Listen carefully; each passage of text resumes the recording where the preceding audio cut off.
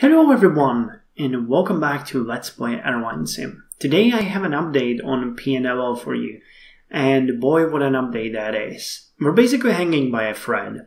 Now is the time that the tables turn and we have to see what's in us.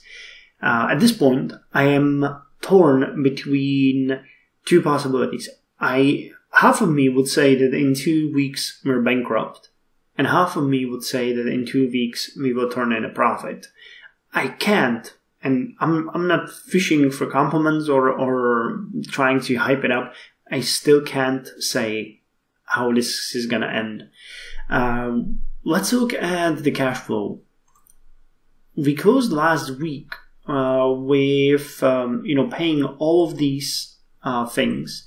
We paid 1.27 million Airlinesim dollars.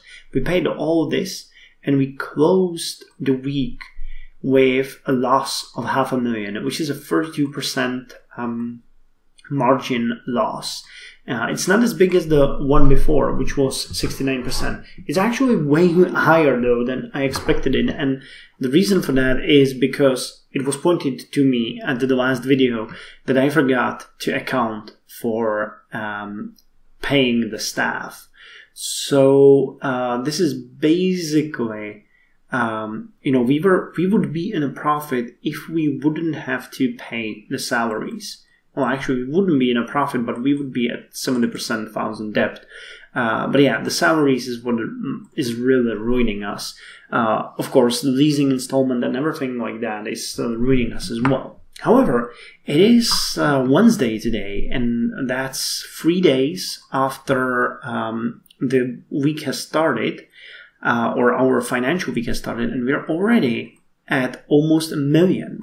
So at the end of this week, we should be somewhere around 2.1 million, if I'm counting correctly.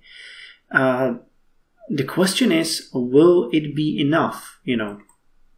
I don't really think. I think we have like 200,000 in reserve cash at this point, so we can do another week and something. I have won through the prices. I updated prices. I canceled some routes. I made changes here. I made changes there. I'm trying to balance it out. But where the hell are we gonna get that 200,000? I don't know. However, tiny changes usually amount to big differences. So it might be enough to make this work. I actually never had it so, with this little moving room, with this little possible place to move to, because I feel like I'm squeezing and we're really scraping our belly on the runway without our wheels pulled out. So we'll have to see. I would really like to tell you guys that we're gonna do this, but I really don't know. Let's look at the numbers. Where is the fact and figures here? We closed the last week with serving 24 airports, which was a 50% increase. Our operated flights, 240, compared to 64 in the previous week. Our total revenue was 1.73 million, which is a big difference, but mostly revenue per flight, 7,220, which is a 12% increase. At this point, we are at 7,247, so you can see that I'm still making it a bit better. It's going to go up because I increased the prices where I could. I canceled some routes again and testing something else, but we'll see if that's enough. Seats offered a huge increase. Revenue per passenger though went down for us, which is a bummer. I don't know why. We dropped to 141 Airlinesim dollars. I think it's because I'm trying the domestic routes. It might be that thing. However, seat load factor is up, so it's going slightly up. I'm trying to do whatever I can to increase it. So what we need to do in this week is have everything has to go up. I don't care about the airport served, but operated flights will probably go up a bit. Total revenue needs to go up. We need something like 2.2 million to be safe. Revenue per flight, I would like to see somewhere around 7.5 thousand. and we'll need the revenue per passenger to get somewhere to like 160 Airlinesim dollars. I don't know if that's possible.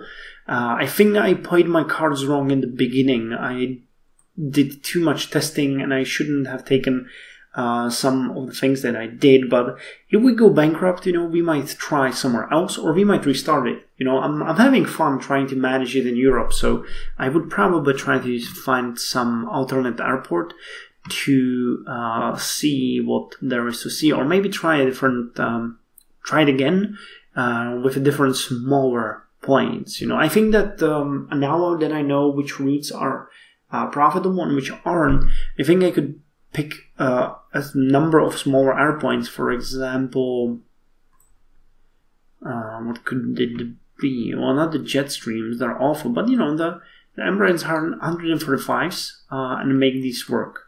They would definitely work. I think they're high. Well, they are slightly less rated, but still could work. Dorniers maybe too, but they actually have a great rating. So we could maybe try to make it work with the Dorniers. How? Yeah, these could work. The Dorniers we could make work. Or we could go with something like the Yak 40.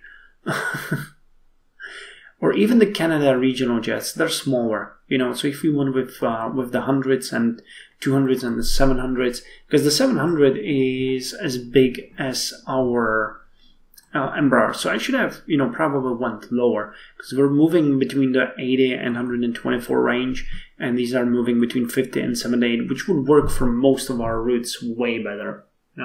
So I'll leave it to you, in case we go bankrupt, whether I should try again or whether I should move somewhere else. But yeah, again, as I said, I'm having fun. So fingers crossed, guys. I'm trying to make this work. So wish me luck, and let's see where we are going to stand at the end of the week.